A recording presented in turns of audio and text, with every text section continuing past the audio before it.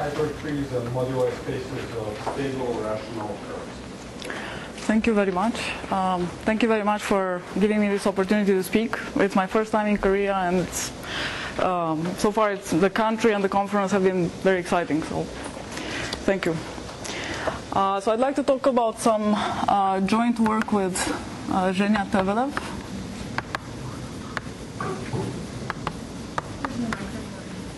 Sorry?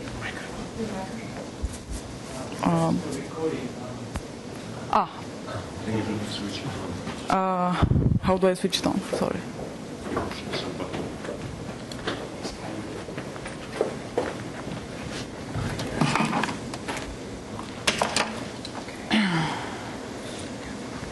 Now this thing goes.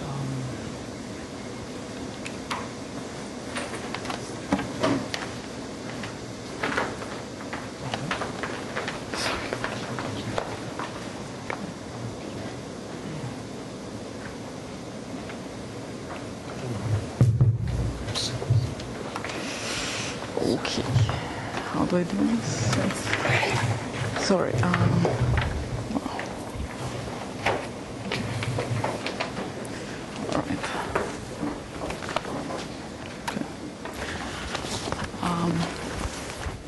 Okay, so I'd like to talk about some joint work with Zhenya Tevelev. And so this will be about the space M0 n bar. And so the moduli space of stable n-pointed rational curves.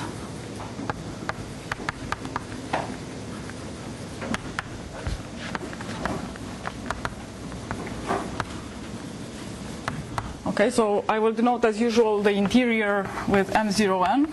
Yeah, so this is just n distinct points, n-pointed P1s up to automorphisms. And so, as Angela and David were discussing yesterday, the cone of Neff divisors and morphisms from the space to other varieties, I'd like to discuss the parallel question of what are the effective divisors on this space. And so what is the effective cone of M0 n bar? Or putting it somewhat differently, what are the rational maps from this space to other varieties? And just to fix the notation, let me recall that if you have some projective variety over an algebraically closed field, and if you denote by n upper 1x the Néron-Severi group of line bundles up to numerical equivalence, then the effective cone is defined as the closure in the associated real vector space of the cone generated by effective divisors.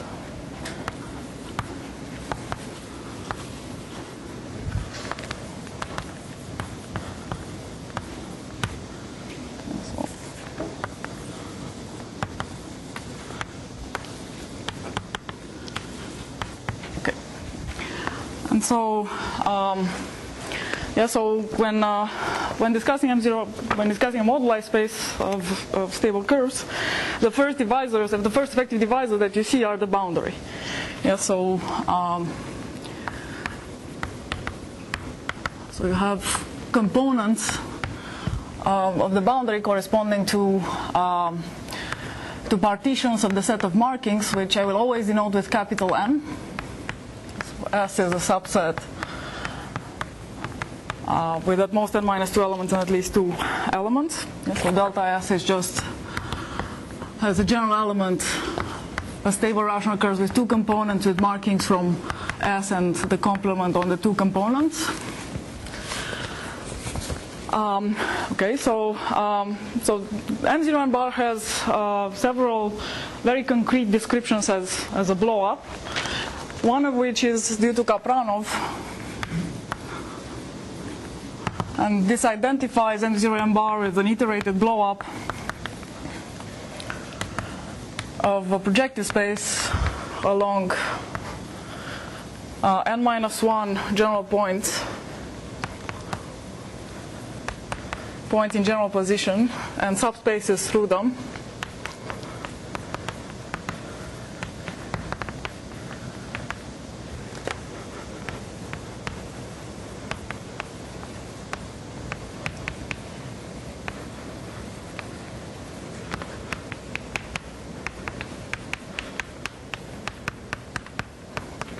Okay.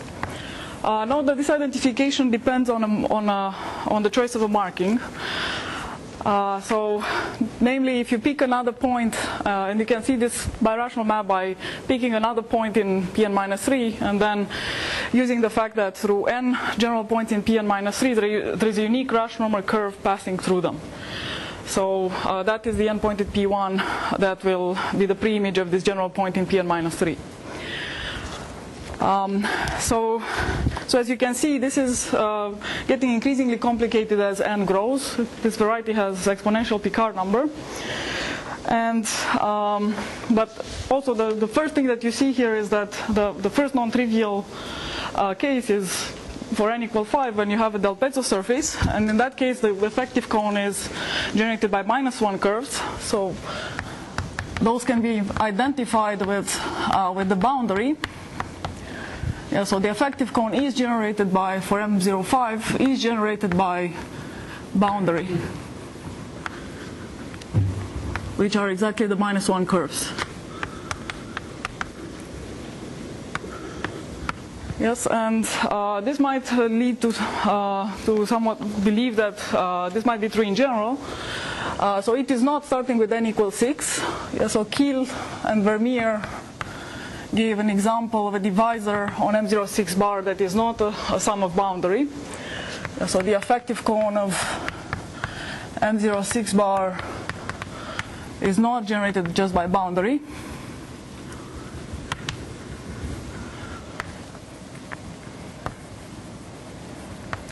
Yeah, so their divisor is obtained as follows. So if you consider the map from M06 bar to M3 bar, given by identifying pairs of markings on a stable 6-pointed curve.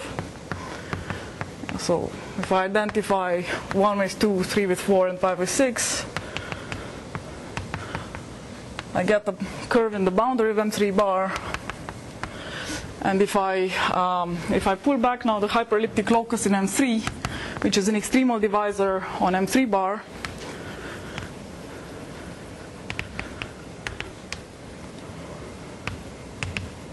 and this is a divisor that not only is not a sum of boundary, it is in fact an extremal divisor. And so you get a divisor that intersects the interior and is an extremal divisor.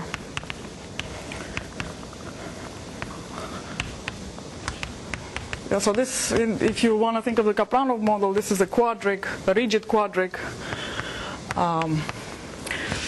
on this iterated blow-up of P3, and you can also cover it with curves that intersected negatively, just as you do for the boundary. And so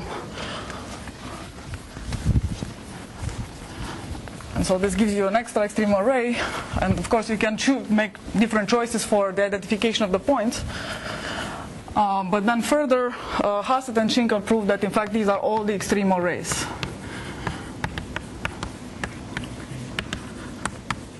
So the effective cone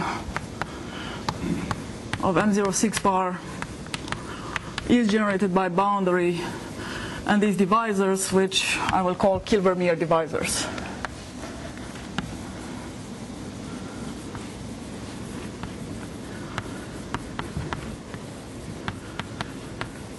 Yes, and so I should say that so M06 bar is not Fano, but it is log Fano. So the fact that the cone is polyhedral was known, and now it's known by BCHM that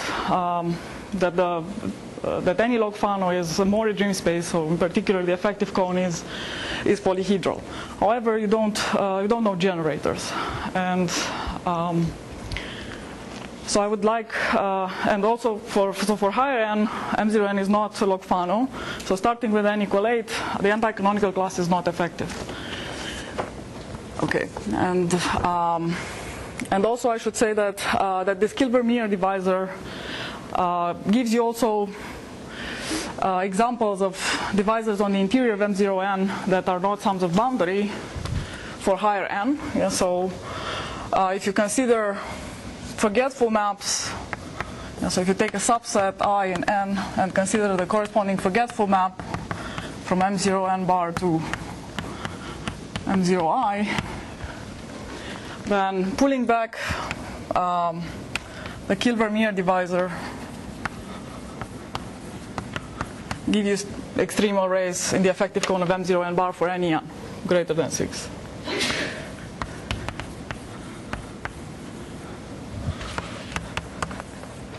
Okay, so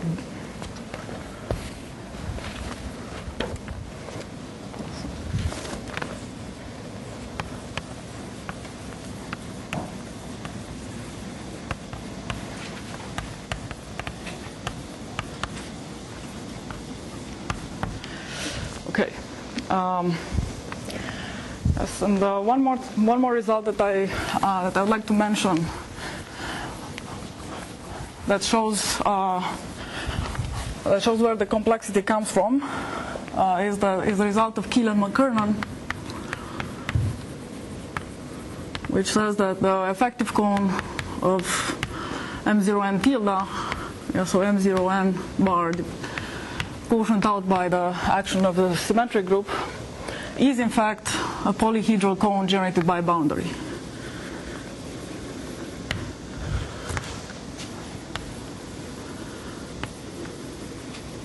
So for divisors, this is a much simpler cone for effective divisors. Okay, so I'd like to make a conjecture about the effective cone of M0 n bar. And so the claim is that what you have to add here is certain divisors that correspond to some combinatorial data that I will define next. So the effective cone of M0 n bar is generated by boundary and together with some divisors which I will call hypertree divisors.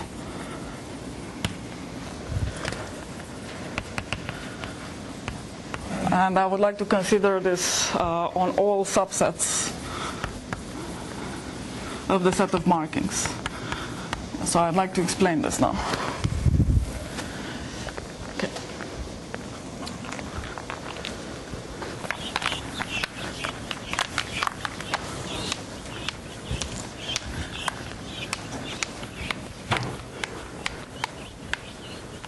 Okay, so so let me make a definition. And so I will call a hypertree on a subset M of markings to be a collection of subsets of the set of markings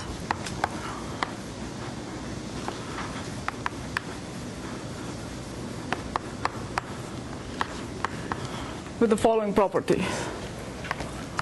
So first, I'd like every subset to have at least 3 elements. I'd like the number of, so for any marking, I'd like the number of subsets that contain it to be at least 2.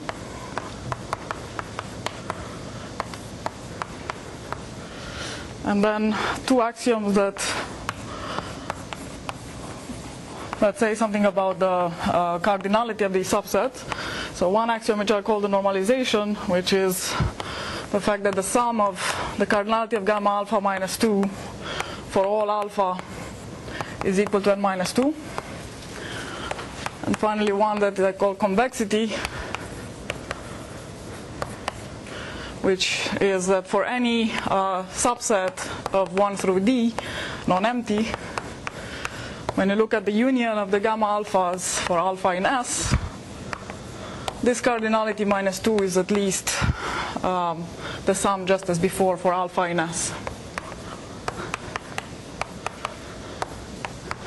Okay, so let me give an example.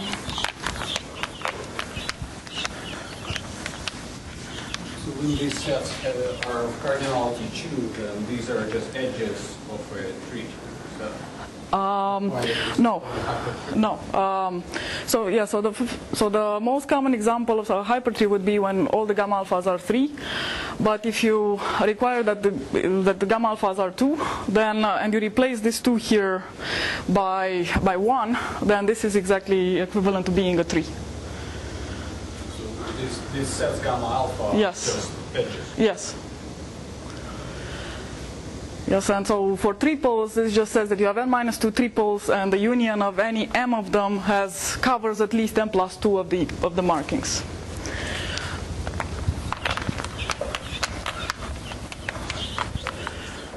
So my main example is for n equals 6. Yeah, so you can read off the hypertree from the following lines that I label the intersections 1, 2, 3, 4, 5, 6. And I want to read off the markings that are collinear. So 1, 2, 3, 1, 4, 5, 2, 4, 6, and 3, 5, 6. I claim this satisfies these conditions.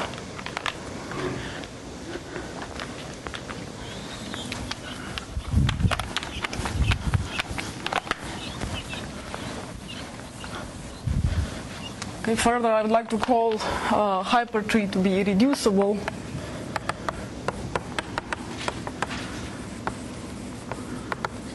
If the convexity inequality is strict whenever S is not the full set 1 through B, when you have equality by the normalization axiom, or when S is a singleton.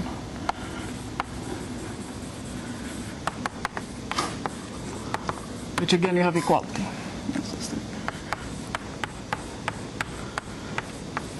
Okay, so again you can check that this is true for my example. And now you can attempt to classify such irreducible hypertrees.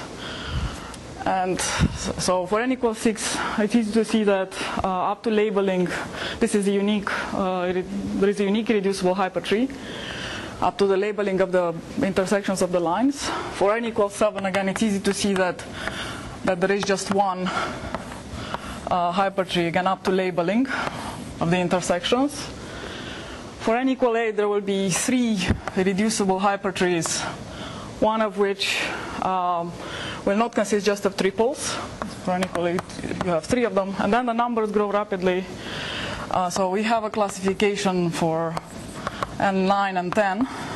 Yeah, so here you have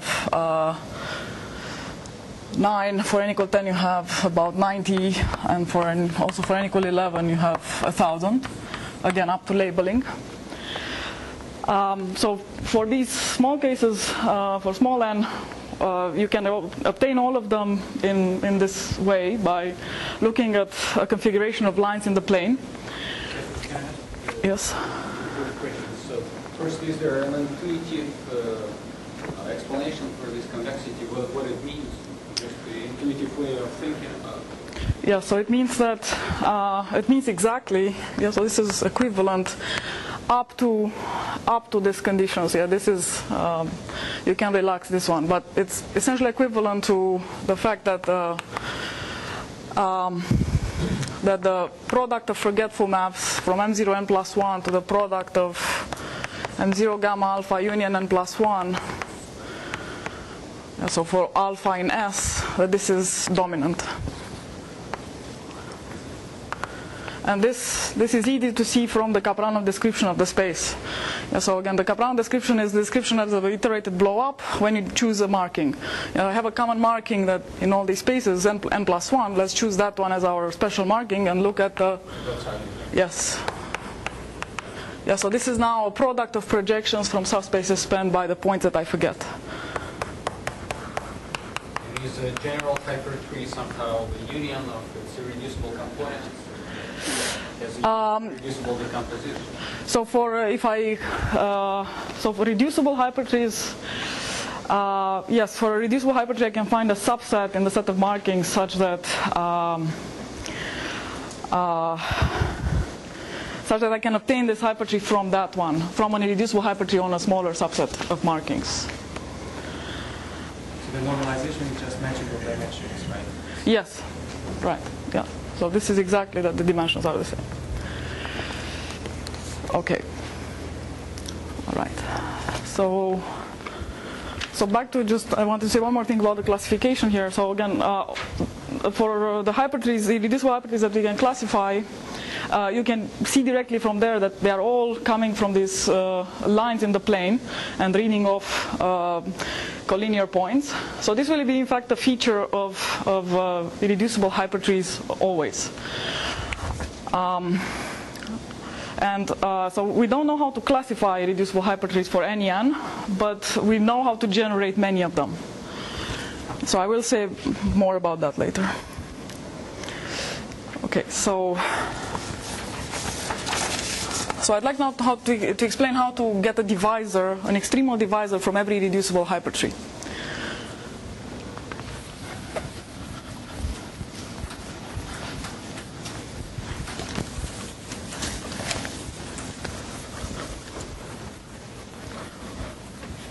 And so I will define a planar realization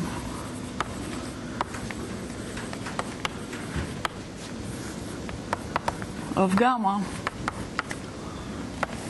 to be a configuration of points in the plane with collinearity prescribed by the hypertree. Yeah, so it's a configuration of points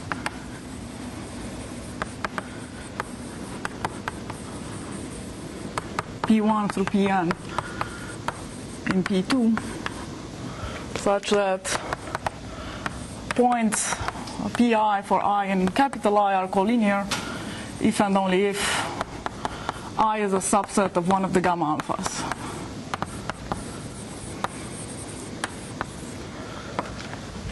Okay, and then I'd like to define a locus in M0 M bar, which will be our hypertree divisor.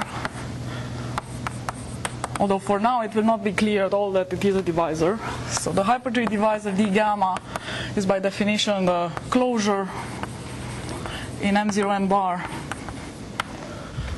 of the locus in the interior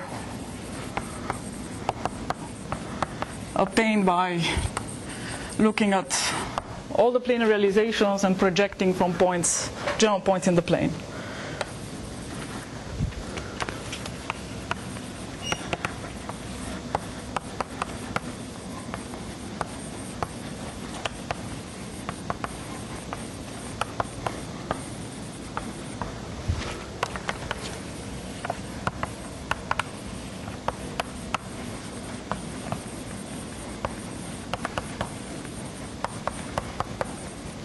So let me go to my example. Yeah, so there is just one way to put this hypertree in the plane. And now I'd like to project from general points. And this way you get a 6-pointed P1. So project.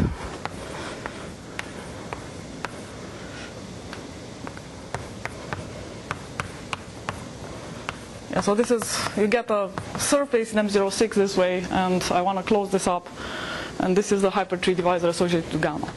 Yeah, so in general, I just want to take all the possible planar realizations and project from general points in P2. Yeah, so a priori it's not clear again that this is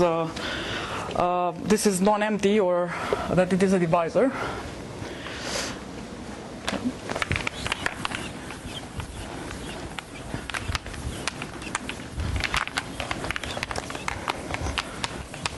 So again, about the example for n equals 6, I claim that in fact what we have in this picture that I have there, this divisor d gamma is in fact the Kilver-Meer divisor corresponding to identifying pairs 1, 6, 2, 5, and 3, 4. So this comes from a more concrete description of the Kilver-Meer divisor. Yeah, so this was the pullback of the hyperelliptic locus in M3. What this means for our 3 nodal curves obtained from rational, obtained by identifying pairs of points, means exactly that you have a 3 nodal curve which has a degree 2 map to P1. So looking at the normalization of this curve, this means exactly that you're looking at the locus of 6-pointed P1s for which, when you embed this P1 as a conic, these pairs of lines will intersect. Yes, I want to say the Gil-Vermeer divisor 162534 will contain the 6-pointed P1, P1, P6 on P1 if and only if lines corresponding to my pairs intersect when you consider this P1 as a conic in P2.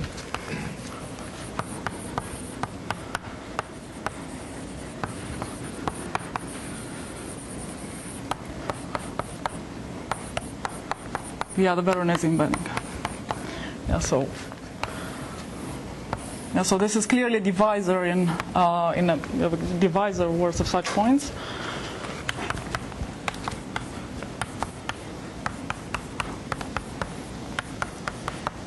Okay, so now it's the statement that I made here is just the statement that on the interior, these 6-pointed P1s for which this happens is the same as the 6-pointed P1s that you get by projecting this figure from points in the plane.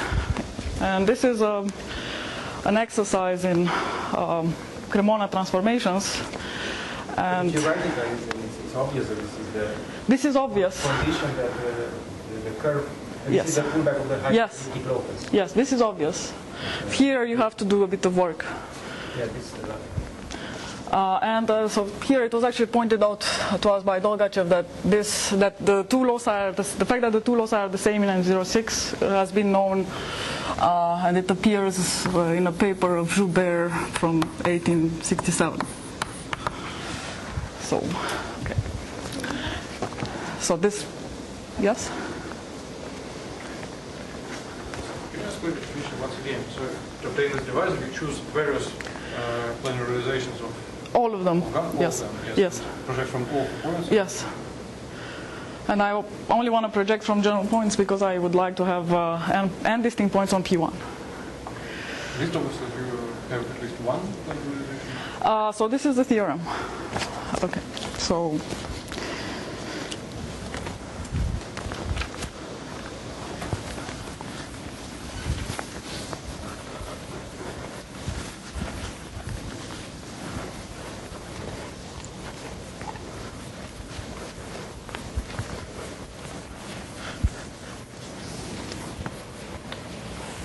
So the theorem is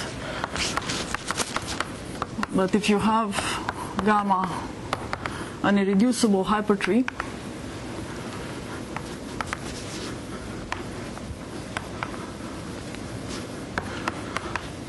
then first gamma has a planar realization,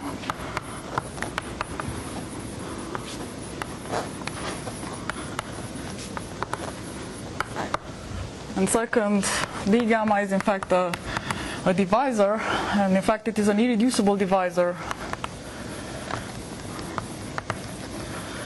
that is also extremo.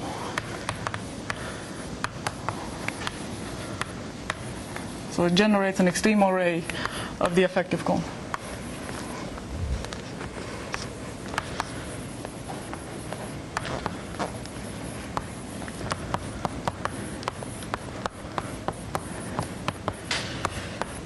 And I should also say that, so in the conjecture that I put before, I would like to take all the subsets of the set of markings, look at all the irreducible hypertrees on those, pull them back by forgetful maps if necessary, and so those are the hypertree divisors that I want to consider. Okay. So I'd like to discuss the idea of the proof.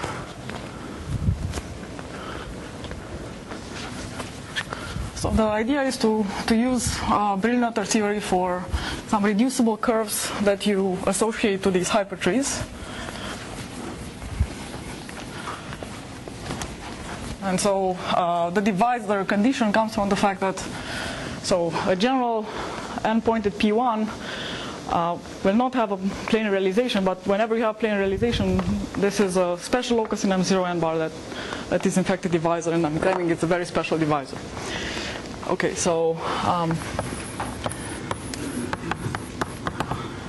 so first I'd like to make an analogy. So when you look at a smooth genus G curve,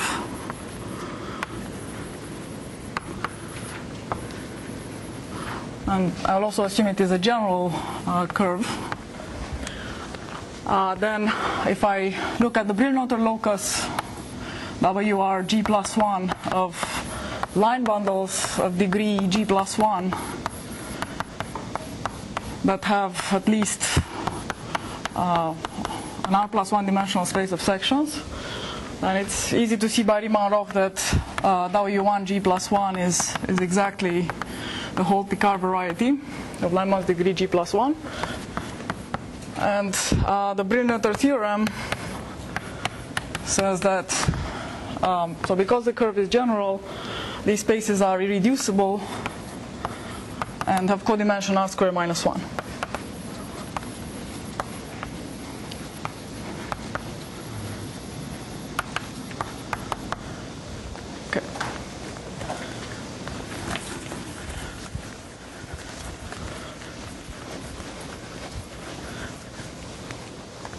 So if I denote now further G1 G plus 1 to be the locus of line bundles of degree G plus 1 together with the pencil,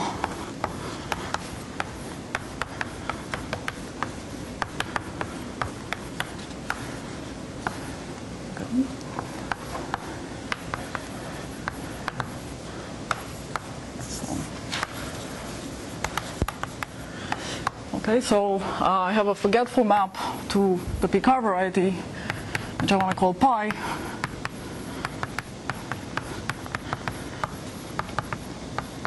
And yeah, so it is immediate that this map is a birational map whose exceptional locus consists exactly of the pre-image of the locus W2.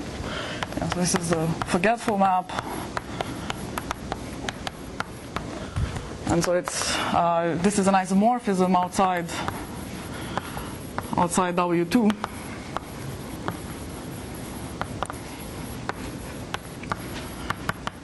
Yes, and any component of the pre-image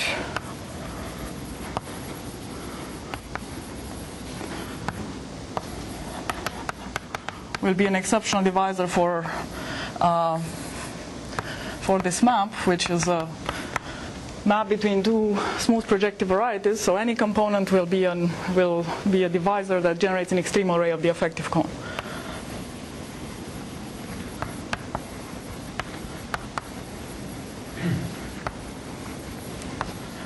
Of the effective cone of G1 G plus 1.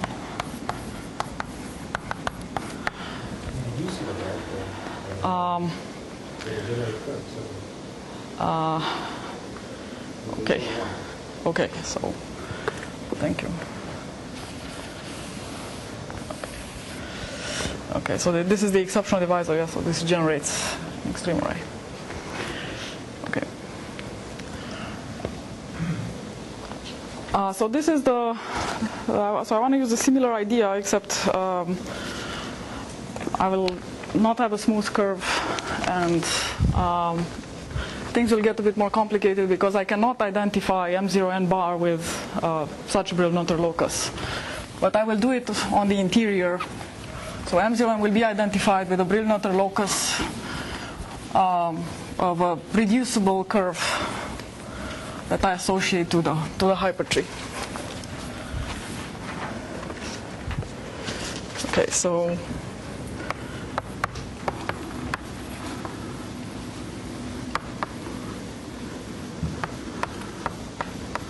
to every hypertree gamma,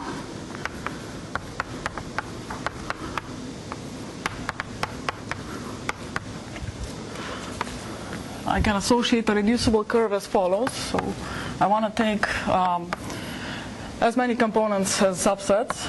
So I will have D components, each is a P1 And I want to label it with markings from the corresponding set.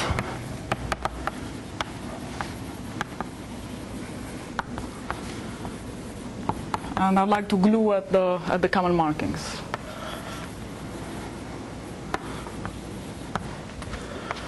And I glue such that locally at every marking, this is looks like the union of axes in affine space. And so from the axiom that every marking is contained in at least two such subsets, then I know that the singular locus of such a curve is precisely the set of markings. So I have a singular reducible curve with labeled singularities, and it's easy to, so again, since I have at least, from my first axiom, I have at least three markings on every component, I can fix three of those to be 0, 1, and infinity. And so as a labeled curve, these curves have no non-trivial automorphisms. Yeah, in the most common case, when these are triples, you have just one such curve. In general, there are moduli. So these are given exactly by the cross ratios of the points on each component. So I want to call M gamma this moduli space, which is exactly the product of M0 gamma alphas. So the interior of M0 gamma alpha.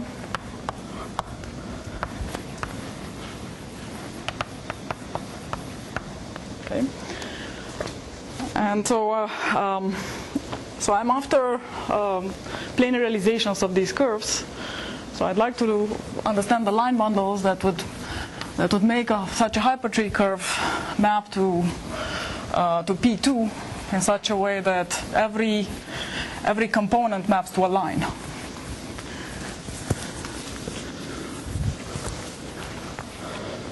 So I'd like to look at the relative Picard scheme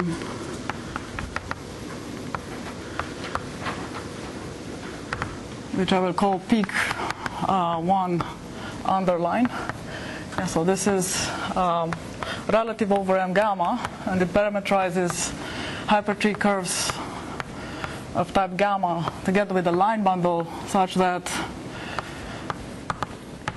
on every component this has degree 1.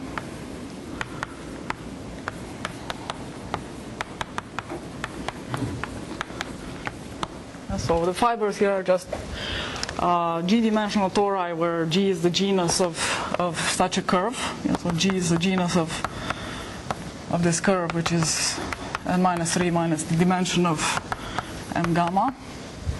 So this is, in fact, a trivial GMG torsor. Okay, and now I'd like to understand those line bundles that have maps to P2. So more generally, I can consider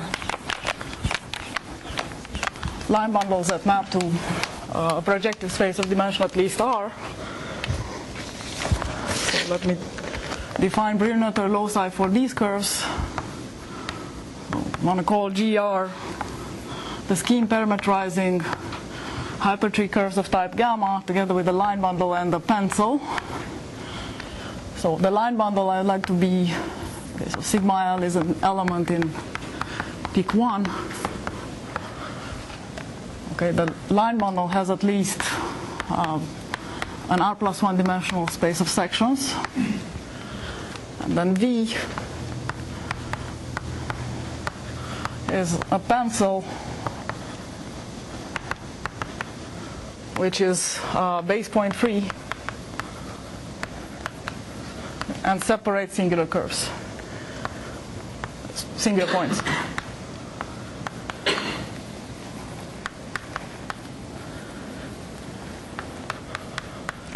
Yeah, so okay, so I get any, so if I'm after planar realizations, that I would get any of them by looking at a G2 and picking such, and then I get the n-pointed P1s by picking picking points to project from. Yes. Okay, so this is again a relative over m gamma. And so the key observation for this proof is that n0n, the interior, can be identified with the space G1. So let me say this again here. So whenever I have an element of G1 that is exactly this data of a pencil that is base 0.3, so I have a morphism to P1 that sends the singular points to different points. And so I can just take the image, and that is an n-pointed P1. And so vice versa, if you take n points on P1, you can define a unique morphism that sends the markings to those points by looking component by component. So there is a unique map component by component that maps the markings to my n-pointed P1s in the prescribed way. Okay, so maybe let me write this. So for any n-pointed P1, there is a unique map from sigma to P1 such that f of I is Qi. And then, so then the map that will play the map of the role of the map G1 to W1 before is the map from M0n identified with G1, and consider the map to peak 1. So this is the analog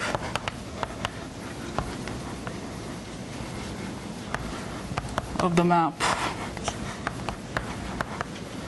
G1 G plus 1 peak G plus 1 of C in the case when C is a smooth curve.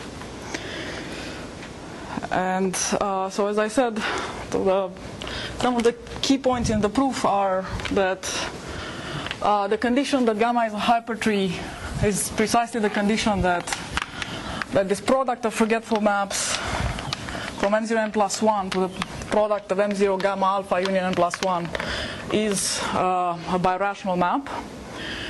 The irreducibility comes into play as follows. So gamma irreducible implies that the difference in Picard numbers between these spaces. So I have a birational map between M0n plus 1 and this product given by M0 gamma alpha union n plus 1. So this is just a, okay, so let me finish. So this is exactly 1 plus the number of boundary components contracted by this map.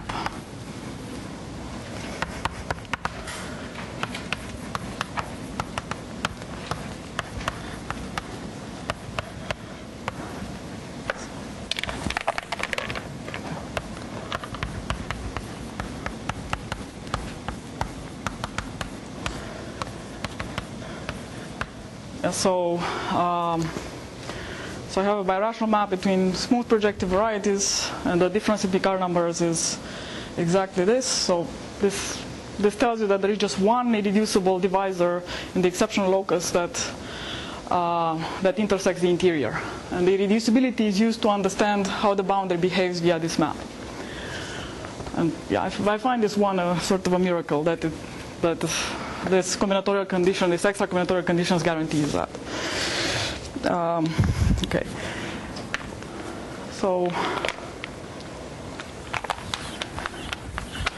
I'd like to go further and describe a birational contraction that contracts this divisor. And so this will come from exactly this map that I have here. And so I have a compactification. I have M0n bar here, and I just want to give a compactification for peak 1 that will be a rational map, a birational map that is a birational contraction that contracts on the interior just the divisor d gamma. So for this, let me say that, yeah, so obviously the curve sigma that I'm considering, these hypertree curves, are not stable curves, are not nodal curves. But I can consider a stable model just by inserting a P1 at every point where you have more than 3 components, where I have at least 3 components meeting. And I would like to do this in a uniform way for all the hypertree curves. Yeah, so whenever you have, say, at least 4 components meeting at a point, I'd like to fix a cross ratio and insert a P1, therefore, with exactly that cross ratio for those points. So, yeah, so I want to just, whenever I have something like this in the hypertree, then I want to insert a P1 and fix the cross ratio of these points and attach, well, the components of the hypertree curve. Yeah, so this is sigma S, this is sigma. And so you can do this over the moduli space of hypertree curves. And in fact, you can do it over a compactification of the moduli space, which is just the natural compactification, the product of M0 gamma alpha, 0 gamma alpha bar. Yeah, so I claim nothing changes when you consider, in fact, a boundary point in the space. You still have a hypertree curve, you just will have more components. And so this is now, I can consider similarly a family of stable models. Okay. And so I'd like to define X gamma to be the normalization of the closure of peak 1, of the relative peak 1. So here peak 1, well, it's the same as before, except, yes, I want to consider it on this family. So that means I'm looking at line bundles on these stable models that that have degree 1 on the components coming from the components of the hypertree curve, and degree 0 on the other ones. So the closure of peak 1 in the relative compactified Jacobian for this family.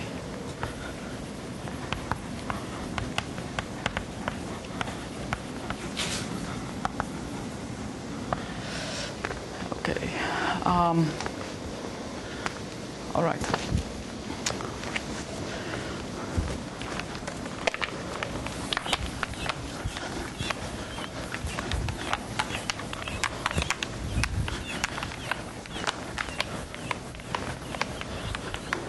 Okay, so the theorem is that again, if gamma is an irreducible hypertree,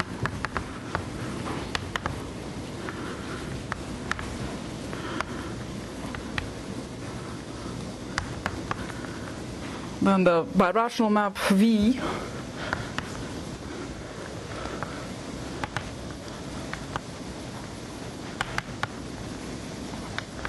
from M0 n bar to this X gamma is a birational contraction, meaning that the inverse contracts no divisors.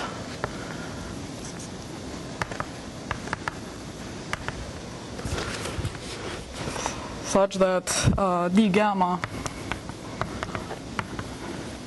is the unique component of the exceptional locus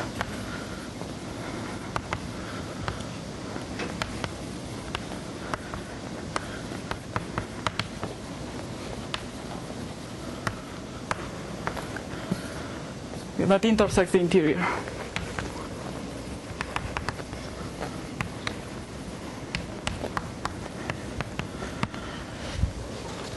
Okay, and so yeah, this is a bit of evidence for a hypothetical decomposition of the effective cone into cones corresponding to birational contractions. Yeah, so I think of it as a small step towards M0 bar being a more dream space. It's a very small step, but yes? Do you know the divisor that gives that rational map? Down to X gamma? No. Okay, so the theorem is based again on an analysis of the contracted divisors. We know exactly how this behaves on the interior, and it's using work of Oda, Seshadri, Alexeev, and Caporazzo about a description of the boundary of this X gamma. Okay, so I'd like now to go into just constructing many reducible hypertrees. And so these come, there are at least two ways to construct many reducible hypertrees. One of which is given by the following. So if you consider K to be a bicolored triangulation of a sphere,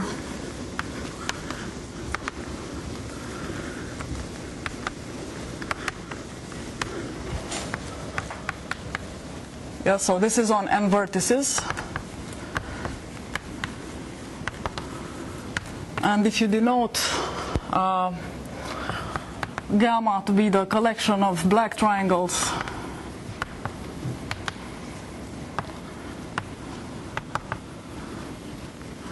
and gamma prime to be the collection of white triangles, then yeah, so these will be now subsets of triples of the set of 1 through n. And so gamma prime will be in fact hypertrees. You can say precisely when such a hypertree is reducible. So this is if and only if this triangulation is not a connected sum of two triangulations. And surprisingly, yes, you do in fact get the same divisor. So far, yes, you might think that all these irreducible hypertrees will give you different divisors, but in fact they don't. And however, I would like to show that in fact you have enough of them, even modulo this fact. So for example, for n equals 6, it's easy to see that the hypertree that you have for n equals 6 is coming from such a triangulation. And so I'll call these hypertrees coming from triangulation spherical hypertrees. And so for n equals 6, this is easy to see.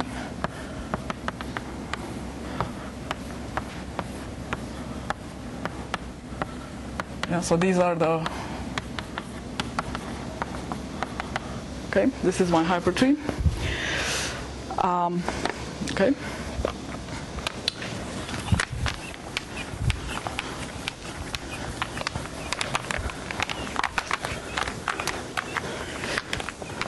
Yeah, so let me first show you that there could be bigger problems than just having these black and white hypertrees giving you the same divisors. So you can have an example of a hypertree where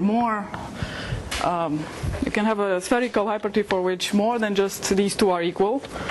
Yeah, so you can look at the bipyramid.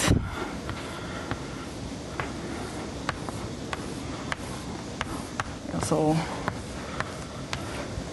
let me call this 1, 2, and then label the points along the equator 3, 4, 5 up to 2k plus 2. Okay. So again, I want to look at gamma, the collection of black triangles of this hypertree. And you can look at now at the map M0 2k plus 2 mapping to the moduli space of genus 2k minus 1 curves. Yeah, this is again a map that takes a 2k plus 2 pointed rational curve and associates to it a genus 2k minus 1 curve, but not in, obviously not in by identifying pairs of points, but rather identifying 1 and 2. And then you have 2 k tuples corresponding to the odd numbered points and the even numbered points. Yeah, so there's like k points, k, and I want to identify 1 and 2. And at these 2 k tuples, I want to insert a p1. Yeah, so this is okay. So it will not matter what is the cross ratio of the points on p1 that I consider. And then the claim is that d gamma is in fact the closure of the Brilnotter divisor on m2k minus 1. Yeah, so I take the pre-image of the Birational locus to the interior of M0 to M0 to K plus 2 and close up in M0 to K plus 2 bar. Here E is the locus of curves with the G1K.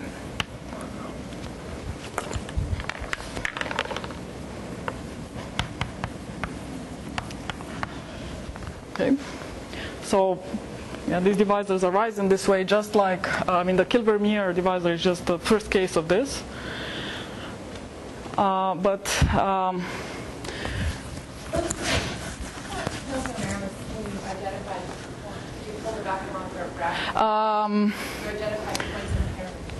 That is correct. Yes, you're right. Sorry, you're right.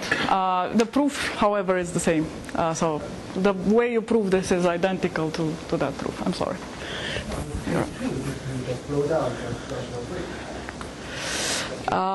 Right. Yes.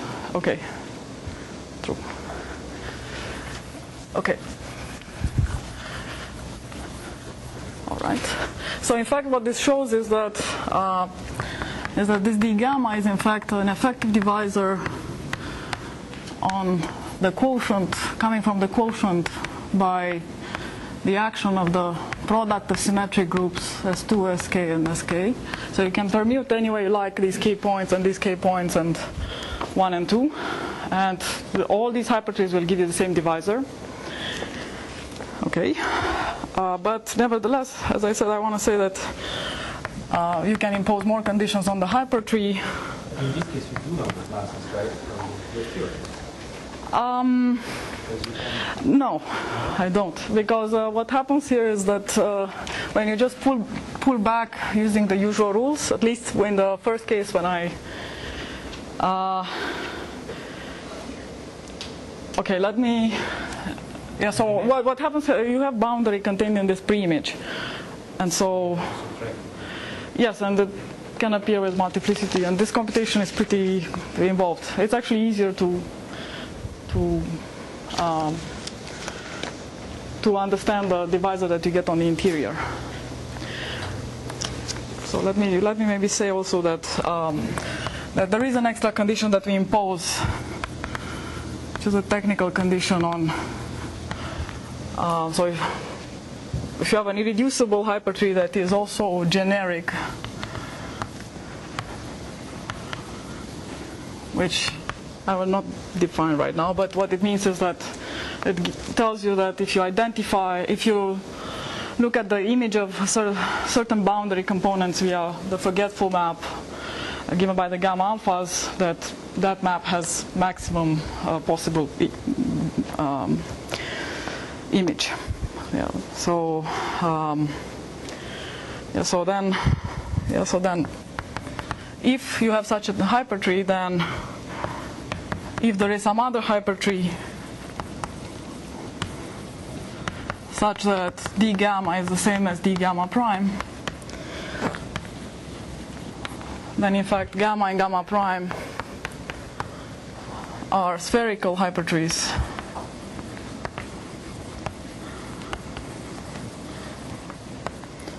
with gamma the collection of black triangles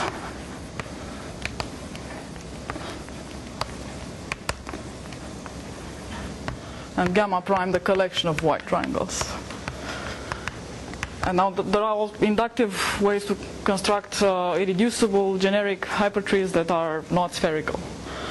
And so it's only these ones that give you a lower bound on the number of extreme arrays, but as I said, the number is still high. One second, sorry.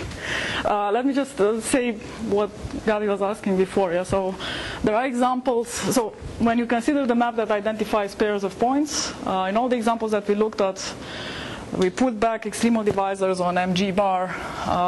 We get moving divisors on m0n bar that way. Even when you just look at the proper transform, yeah? So you take the pre-image here and close up, you get a moving divisor, the pre-image of extremal divisors. Yeah, so we check this for the Birational divisor for M5, or the Weierstrass divisor for M31, put back to M07. In this case, it seems to be the opposite. In this case, it's the opposite. But the map is different. But you are pulling back the big divisor. You are well, looking at least something that contains an exception. so you get right. Right. So the Birational divisor is big, starting with k equal 5 or k equal 6. You told me this 7. Okay. Right. Yes, but okay. What I want to say is that when you pull back the Birational divisors from M5 by the map that identifies pairs of points. So if you look at M010 mapping to M5 by the map that, okay, so the map that identifies pairs of points, then when you take the closure of this Birational divisor, this is in fact moving. And the same thing happens when you do M07 to M31 and you pull back. E is either the Weierstrass divisor, so a pair of a curve with the Weierstrass point, or the bitangent locus, so the pair of, so a point on a genus 3 curve such that there is another point such that these 2 points are on a bitangent with respect to the canonical embedding. So in all these cases, when you pull back these extremal divisors and close up, you get the moving divisor. Yes? Yes? Sorry. Just visibly, so we compute the class, and we use Macaulay actually to compute the class. And you can see from the class that you can write it as a sum of boundary. Just this boundary. This is going to be this is an irreducible divisor that intersects the interior. However, it's also linear equivalent visibly to a sum of boundary. So I'd like to stop here. One more question. Yes. Can you get your divisors always as you pull back from the No. In fact, it is not true, because the generic non-spherical ones cannot be equal to anything else. While the ones that are pullbacks have some symmetry.